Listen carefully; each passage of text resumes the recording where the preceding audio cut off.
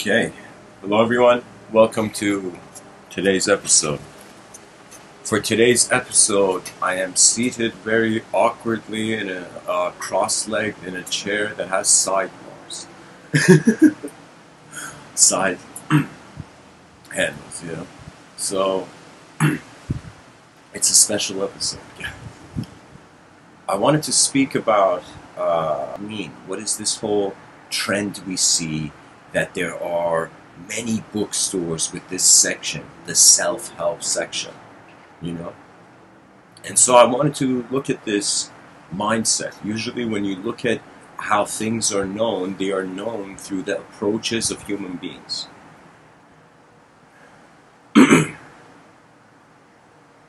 So every idea known to man has arose from the vision of man. Whether it is in the inner vision or the outer vision or an infusion of the two. Someone making an observation, for example, gravity, noticing dropping and letting go of an object and seeing the gravitational pull. You know, the object falls towards the center. So what do you see? You notice that it's an observation of your outer realms. It was an outer realm activity. It doesn't matter how many times you let go of the object, it changes. But if you were to look at your inner realm activity, if you were to ask the same question over and over again, you'll notice you're never asking it the same way in every time you're asking it.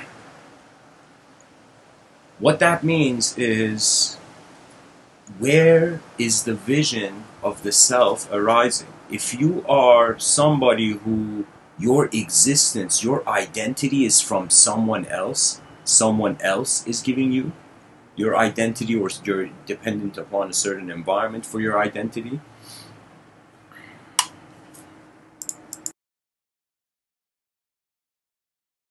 only the outer realms can free you. You know, it depends on, you know, it's fair to say everybody in this life is, I mean, this is extreme words, but is a slave to something. Now, let me tell you what I mean by that. There was this psychologist who had studied the brain and had found a very unique metaphor in explaining what is happening when actually a human being is remembering phenomena. Or when you experience something new and that becomes a memory, what's happening. And the psychologist, I honestly forget his name, but I remember reading his book, like I can see his book in my head years ago. But the thing was, he had said that the mind see it as a cube of jello, and imagine you poured a spoon of hot ink on this jello.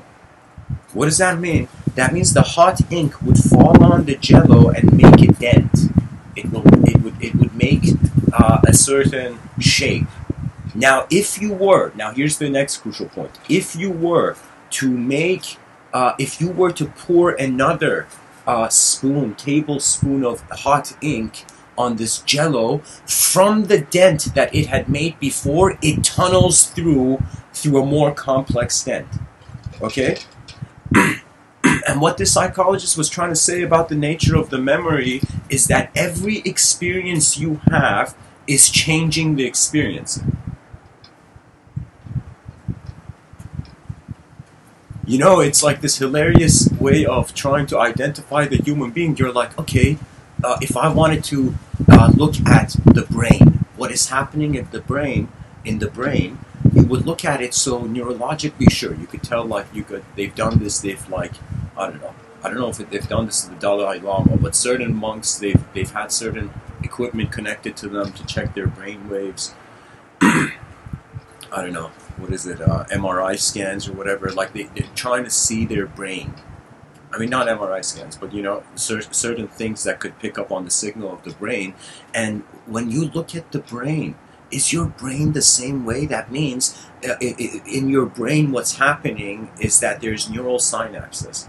You know, so neurons are moving from position to position and it's firing up things in the brain. Now, who are you? Are you when the neuron moved, or are you the person after the neuron moved? Do you know? The person before the neuron moved or after the neuron moved? So you see, there's no way we can just put all of life in a picture and feel content about it. Now, when we look at this idea of life, you know, there was, when I was younger, I liked certain songs. When I got older, I didn't like them anymore. You know, there are certain phases of life where the words of others can be helpful because you want to see what's out there in the world. You know, you have to consider that, you know, before you were born, you don't have any life experience. Now, I'm not talking about reincarnation in Buddhism. That's different talk. But what I'm saying is, like, we're kind of born tabula rasa style. What does that mean? That means a blank slate. That means the child is not defining life by its own information. It is being informed by life and then being processed into a form, into a personhood and whatnot.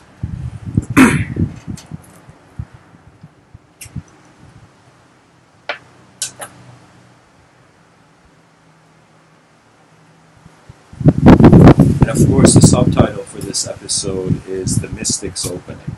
So my focus is on really, could there potentially be a mystical transition or a state of mind that collectively we will all feel or experience in the future? I would say that when I think about the members of a civilization, before I think about, like, you could see a person going and getting a self-help book. It's like, I'm helping myself, you know.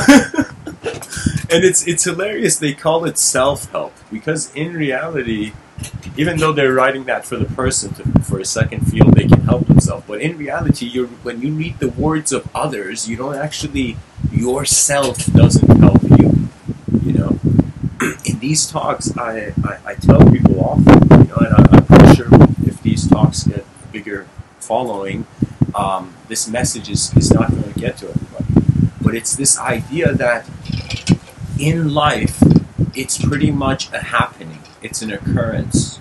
You open your eyes and it's an event. You have opened your eyes in the middle of a very simple and complex simultaneously event. What does that mean? That means you look at the human being and it's starting from simpler principles. We were all kids once. You see? And then, as we go through experiences in life, layers of complexity build up over time. It's like the snowball effect, but with experience.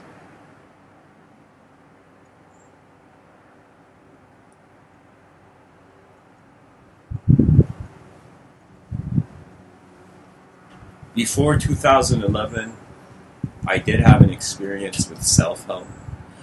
I had this stress. I remember in my writings, one friend I've had from the beginning of my life, one friend that always would listen when I would speak, was the empty page. You know, some people, they write for fun. You know, some people write for work, but some people write because if they don't, they evaporate. The human being requires a certain expression, and the more life becomes important for you, the more intense your expression becomes. People don't realize a lot of the problems in their life that they're going for self-help, all these poor souls who are like, oh, law of attraction? Oh my God, let me just repeat this like a robot and attract everything I want. That is not how life works. It is way more natural than that. It is way more than wishfulness in this realm. That means the wishful get a certain karma. If you're that person just hoping for the best, you have a different karma than the person preparing for the best.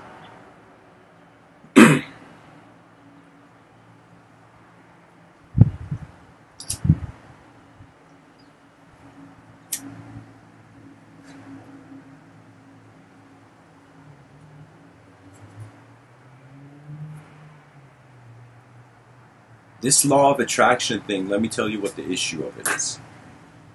The unnaturalness to behavior. That means it follows a Stoic principle. Do you know?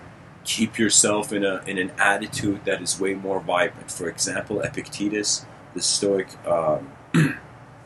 this man of stoicism. He says, we do not suffer from the events. We suffer not from the events in our life. We suffer not from the events in our life. We suffer from our judgments about them. There we go. You don't suffer because of the event. You know, something that happens to you, it's just something that happens. But you suffer from how that event fit into your internal, let us say, psychological constitution. This idea of the psyche is a mystery. You know, we're like a lantern that can't see the flame. You know?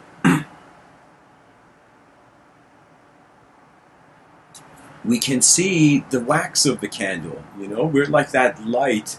You know, imagine the light beam is...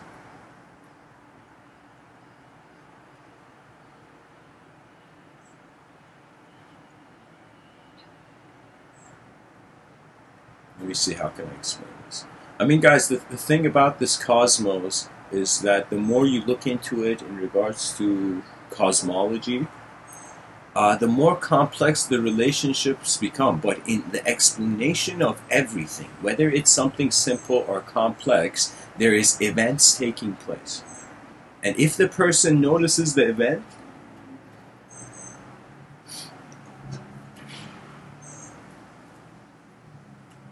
and if the person doesn't eat breakfast,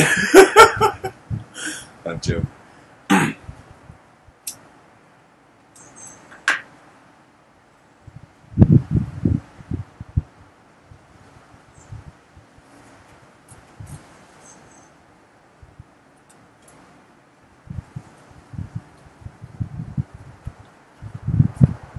A civilization in need of self-help. A very profound question. Do we help ourselves from our inner realms, or do we wait for the outer realms to come and help us?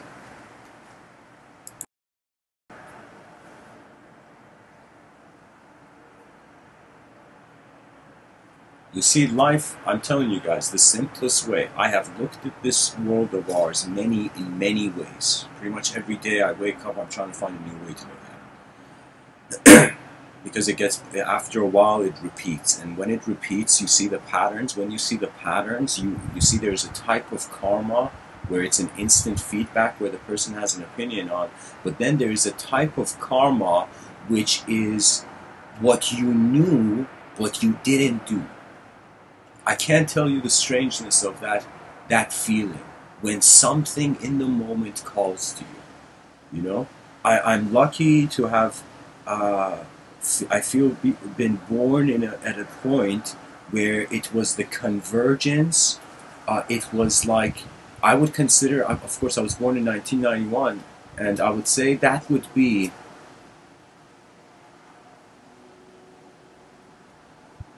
it's like I was born in the winter of the subjective evolution.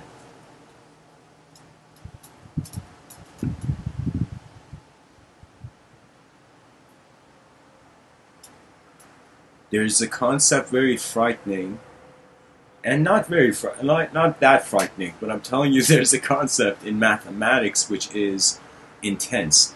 And it's this idea of a fractal infused with infinity. An infinite fractal is one of the most advanced and unfathomable ideas. Let me tell you what I mean by that.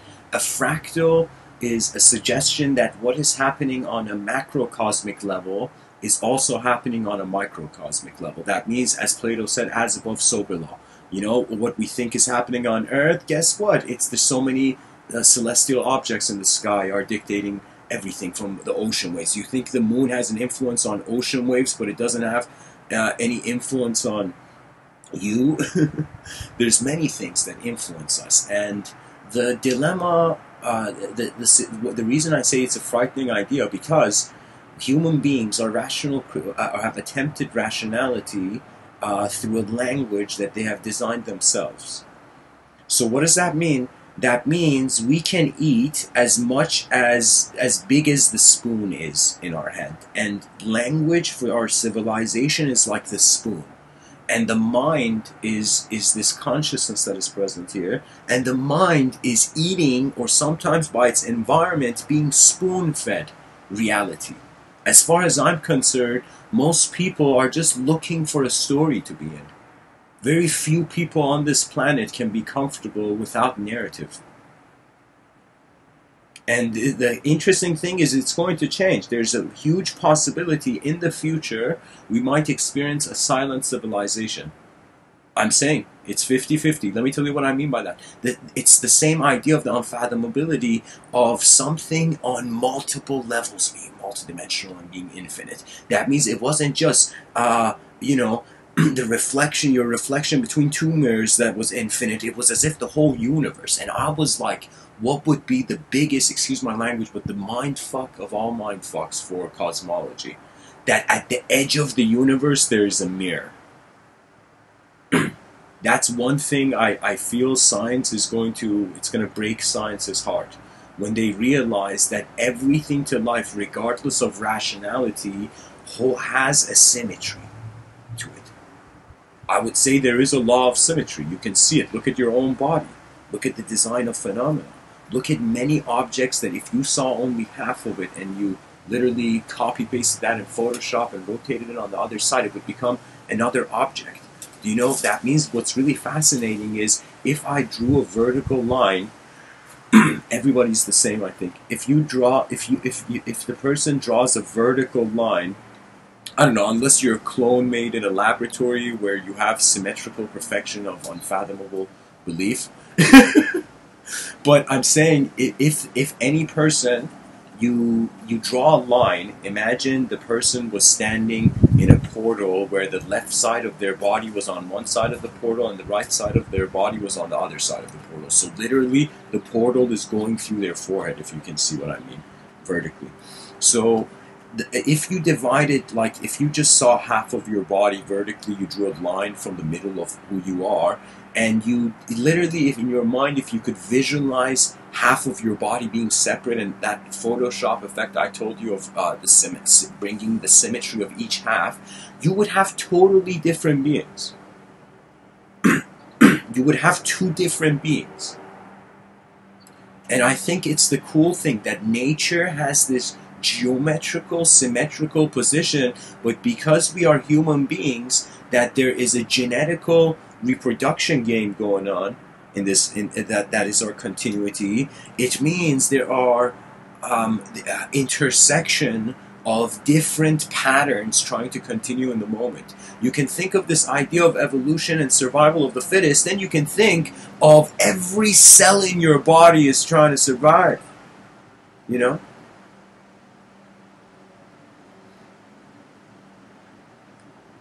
The thing is about self-help is that no one can really help the self that only you see. And that's the issue. I don't know if anybody's ever experienced this. If you've had a friend who they've complained about an issue in their life, and you've talked to them, and you're like, don't worry about it, think about it, and then at the end of the conversation, you're like, wait a minute, this isn't even like an issue for the person. The person just wants to be in a spotlight, you know? You see, life is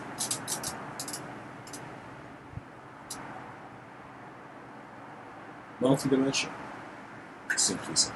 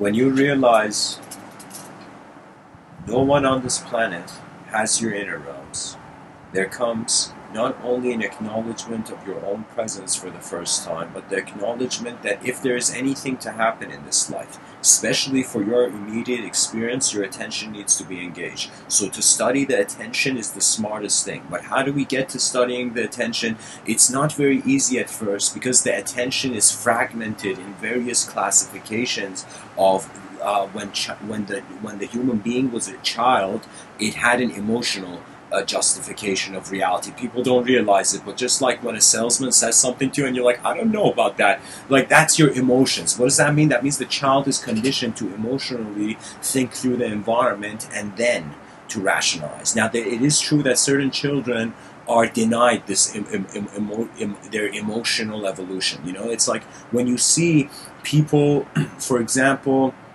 in Eastern cultures compared to Western cultures, you know what you see? Western culture has mastered the emotional realm much more accurately than Eastern cultures, which they have mastered discipline. What does that mean? Western part of the world ran towards freedom. The Eastern part of the world ran towards discipline. These two hemispheres of the brain are ready. And when shall the global commission to building a civilization, to an advanced civilization, to how a civilization can help itself, that it must be designed like a brain. And if you notice the parts of your brain, can you imagine in your right brain hemisphere were at war? Imagine your right brain hemisphere was racist to the left brain hemisphere. Do you know? You would see that the brain would not work properly, would not function properly. It is only when human beings realize that they can't be judged by any thought, because life has a dynamism to it. Something that the shaman in silence watched and wondered when it would be voiced, was this notion that silence is moving the noise. And if people understand that, you will become an advanced communicator. I'm not joking. You know, you don't become an advanced communicator by just thinking you're communicating in advanced ways. The advancement of the communication is that we start as an egoic creature, as a self. No, we don't start, but we end up by the age of, what do they say, 12 to 14, you you solidify in your individual consciousness, let's say.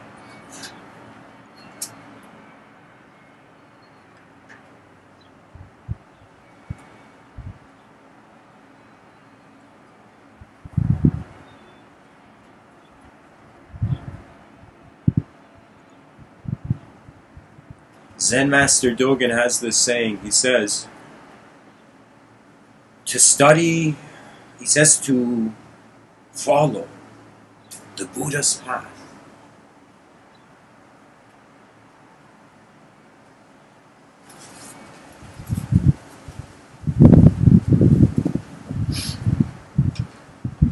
Study the self. To study the self, you must forget the self. To forget the self is to awaken to the nature of all things. What does that mean? That means when you are not an idea, perhaps there's a huge potential your mind is experiencing the whole moment as itself.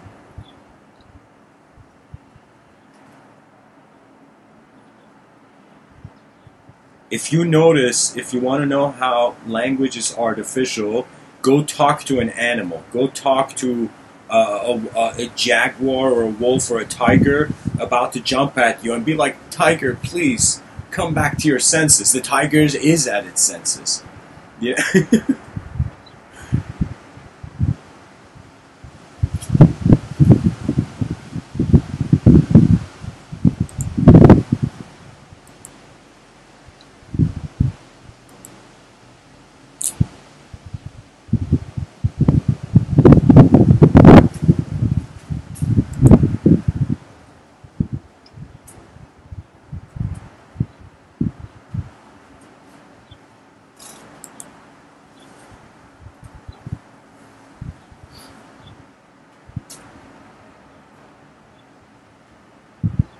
Imagine in the future,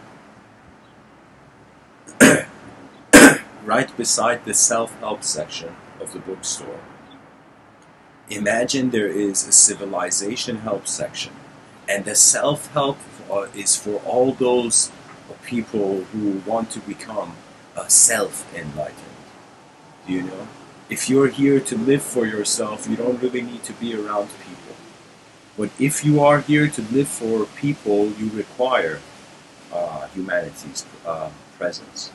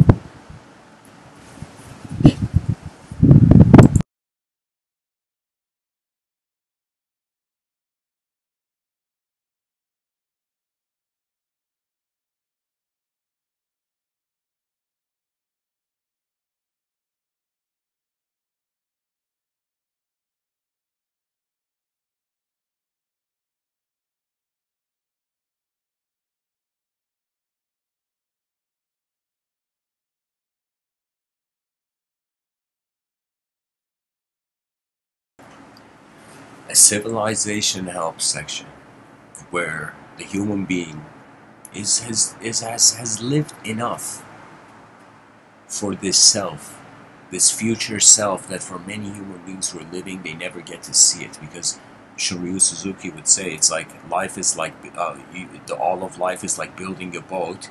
The boat goes, you build a boat, you get on this boat, you paddle into the middle of the ocean, and then the boat sinks. What Shoryu Suzuki, I believe it was Shoryu Suzuki who said that, what he meant, what that sage meant by that is that in life, if you live too much for the future, you're going to suddenly notice it to end. So the only way you can actually comfortably live for the future is after you have a certain confrontation with what emptiness means. And I don't know, right now you might be a young person listening to me, you don't need to confront the emptiness, go run at the fullness of life, you know. I feel life is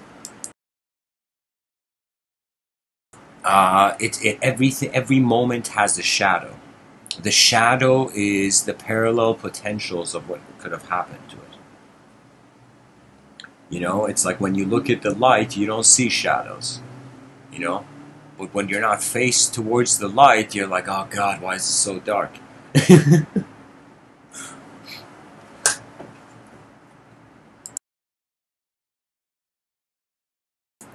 You go to the civilization help section and imagine there's a book, how to build an advanced civilization, you know. And that's the thing. Your life force as a creature is primarily, of course, for physical survival reasons, going to yourself. But when you realize your life force can go beyond the idea of you, that the idea of you that your whole life you have been looking at is not the only idea here. That there has always been more, because that's the only point of an unknown universe. That means it's as if we are so small. I was like, even if there was a creator to this universe, did the creator keep us in mind? You know? And that's the phenomenal thing. Right now, we look at an ant and are like, look at this insect. It doesn't know anything. You know? But what if we are ants? And that's when the unknown smiles at you again. When man realizes that it is our birthright to see how far our mind can advance. So many people have feared the unknown. Don't fear the unknown. Don't fear emptiness. Don't fear nothing. Let me tell you why. Because it's nothing. There's nothing. You know? It's the experience is not real. That's the hilarious thing, you know, about life. That it's like you're on the roller coaster ride until you're suddenly off it. And you're like, whoa, what was all that about? You know? That's what I feel. Like, if there's an afterlife, I'm just gonna go through this life and be at the end of it, this voice is gonna be like, okay, so what was the point of all this? What was the point of manifesting at a point in history where human beings are realizing they're no longer just subjects. They are the process of humanity. There is an honor that if we establish this, and I'm so excited talking about this because I know I'm an early bird talking about this because there has been nothing. You know, there has been many people who have said, oh my God, the earth is burning, you know, save the earth. But very few people have actually looked at the flames to care for it. Because when you care, you survive. You know, there was something that it broke my heart when I saw this. You know, it was this footage, it was this YouTube video where it was this Muslim guy and his parents were in China, and evidently, I don't know what's going on there, but there seems to be some sort of concentration camp thing going on there for minorities in certain countries. Like, don't think every country is as liberated. The media is filled with Western influence, you know, but many people don't realize so many events of unethical proportions is going on this planet. As I speak right now, there are days of human beings being messed up, you know? And so you can't call yourself an advanced civilization. You can't feel you're out of the quicksand when your feet is still in it. Do you know, it doesn't matter how, you know, self-help is like you trying so hard to get to a restaurant to get that great meal and eat it. Only to realize outside of that restaurant, the whole world is hungry. That's what happens. What's ultimately going to happen to all those human beings who we're like, look at these powerful, egotistical people. Those powerful, egotistical people are going to weep. Not because of evolved. This planet is. And those idiots in power controlling, how stupid are you? How stupid are you? What are you controlling? A civilization that is at an 8-year-old level? That means to control this civilization is like, go play with dirt. We're nothing yet. We're just like baby steps of a civilization. And there are idiots in the world trying to dominate the world. How stupid are they? What are they trying to dominate? The illusion that they were something more in their life? It is better to be less and see efficient civilization.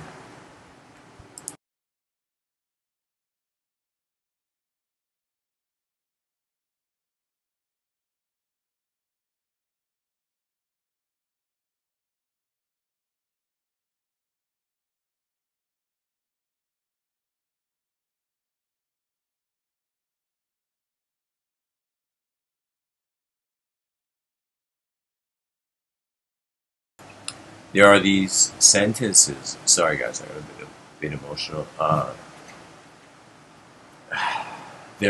Dylan Thomas, he has these sentences he's written, which I personally consider these two sentences deserve to go. If there was a museum for language, I don't know if you're a billionaire listening to me, Mr.Within, you go build a museum for the greatest statements in language. Keep the linguistic technology alive. There are many human beings using language, but there are very few human beings actually looking at what language is. You know, and its implication of the relationship of an experiencer in existence and an existence simulating an experiencer.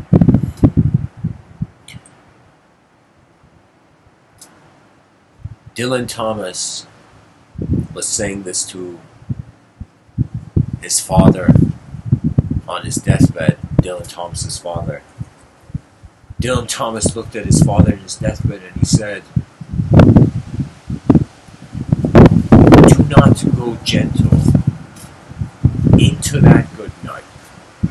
Rage. It's the meaning of the life." Okay? So that's the purpose of human life. To rage for whatever is here. to rage, to continue it. Because what is one lifetime? It is not enough time to do anything.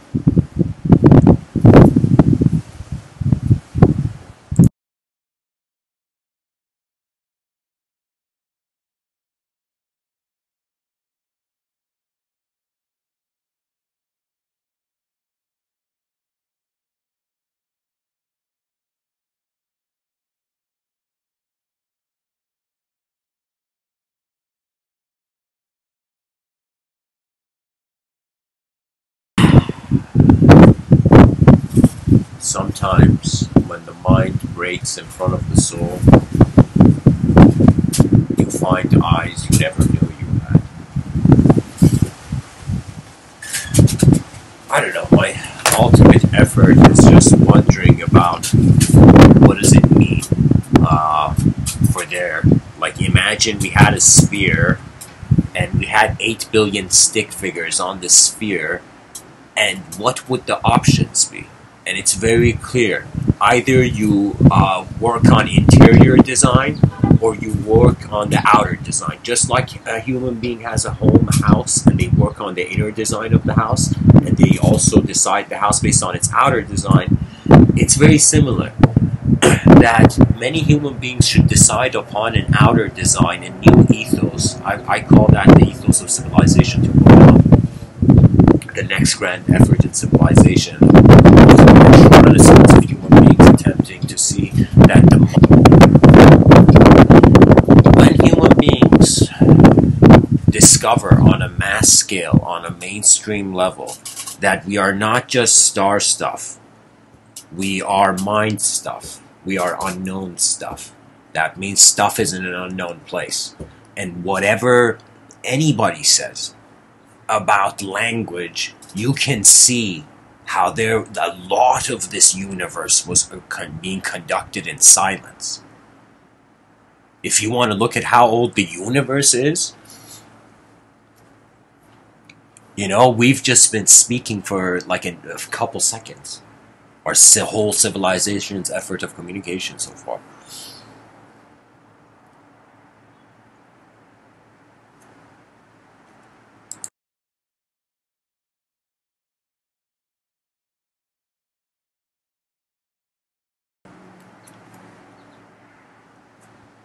And it's the issue of morality being imposed too soon. Did you know that? That, I mean, let us call it divine intervention.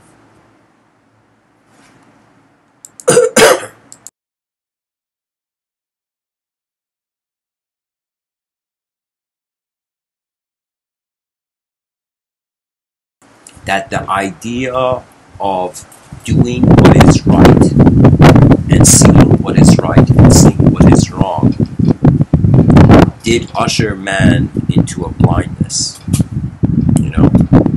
A lot of the wars back in the day, it's so hilarious. It's literally like you could totally see how wars started back in the day. One person's like, I'm taking that. The other person's like, no, you're not. And then war. There we go. That was the whole point of war. The inner realms couldn't come into agreement, or trust wasn't there. That means there can be no great advancement of human beings without trust. But how is trust built? Trust is built in many people feeling they're playing the same game, right? So right now, I would say everything's divided. Everyone's playing their own game. Every person is playing their own game. Some people don't even care about the world. They're like, what is this? I'll just take what I want and just go bunker down, And that's not the right way. That is the coward's success, We want the success of the brave.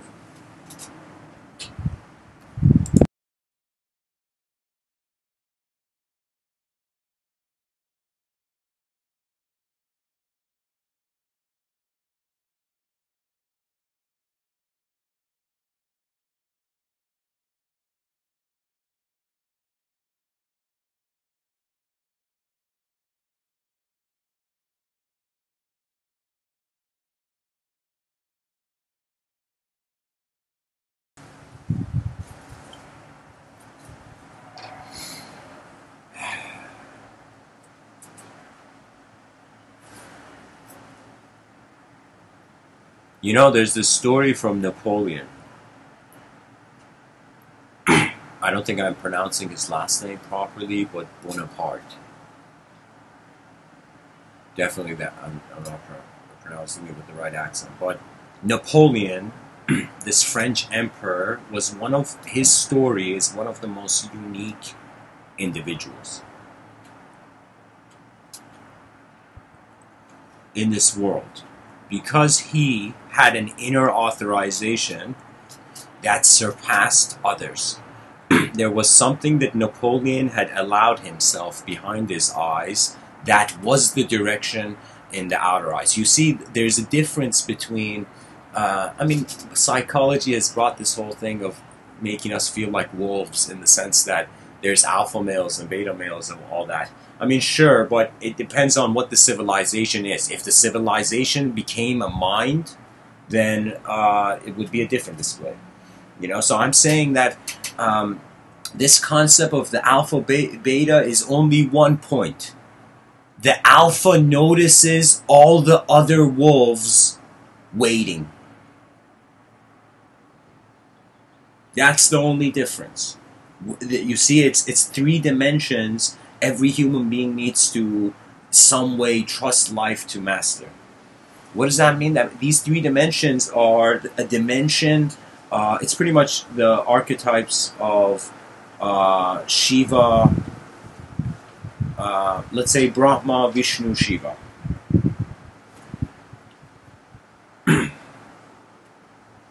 And I remember in one of my poems I spoke about myself as if 20,000 years ago, playfully, I was looking through the eyes of... But anyways, I'll tell you this. These 3 dimensions are... Brahman is the force of creation. You gotta realize that you need an ability in this life, and that's to start effort. Literally put your foot on the gas. If you as a human being, in micro moments, train yourself to put the foot on the gas, when it comes to an intense, heavy moment, you'll be able to put your foot on the gas, right? That means being able to pilot the moment. That means, let's say you are a person, you go somewhere and you see there's a bunch of people and all the people are sitting in the room quietly staring at each other. That means those people, nobody wants to pilot the moment. And it's not even the strategically the efficient move to pilot, because so many people are waiting like scorpions. They want to see the other scorpion miss its sting and then sting. Like, there are people like that, you know? But it's you become comfortable with bringing things about, with exerting effort. Whatever it is. You right now I'm drinking a Sprite. That's effort. Okay? This is technically creativity. My hand holding the Sprite in this way, it's creative. It could have held it in another way, you know?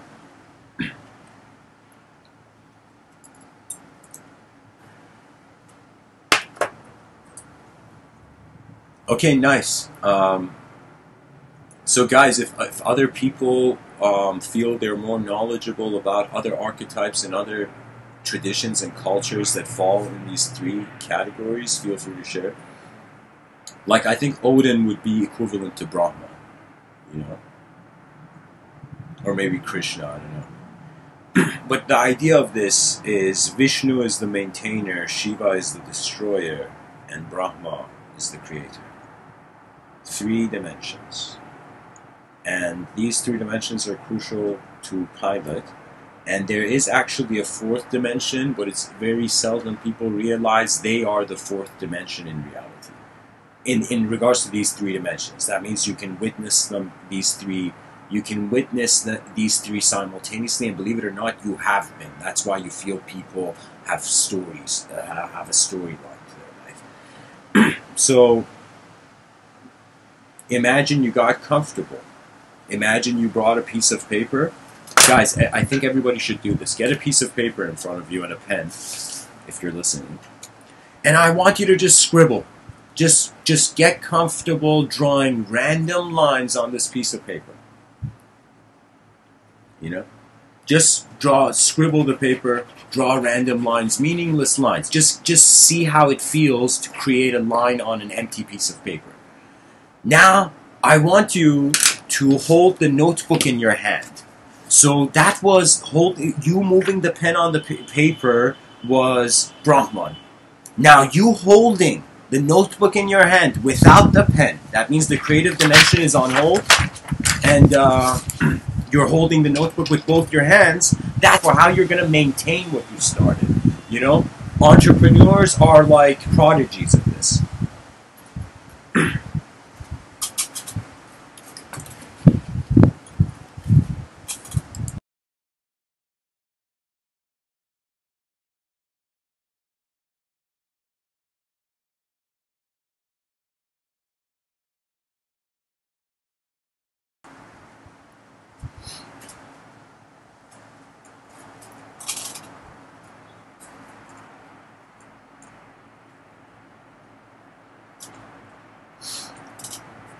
Sorry guys, I gotta make this part 1. I'll be back for part 2. Much blessings. Thanks for tuning in.